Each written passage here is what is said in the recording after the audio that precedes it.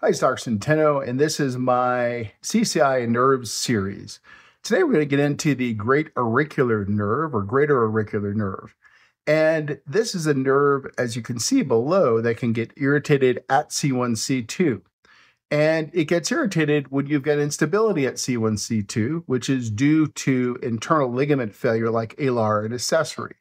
Now, the greater auricular nerve can produce pain in your ear, in this area, also at the mastoid process area here.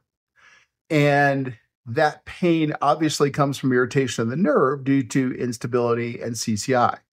Now, other things can cause irritation of this nerve, so obviously all those things have to be ruled out. But assuming it's CCI, then you've got to treat that CCI to get rid of the nerve irritation. You can also directly treat the greater auricular nerve with platelet growth factors, and that's a precise ultrasound-guided injection. In order to get rid of this kind of CCI, you would need a PICL procedure in order to directly inject the alar and accessory ligaments and to provide that additional stability.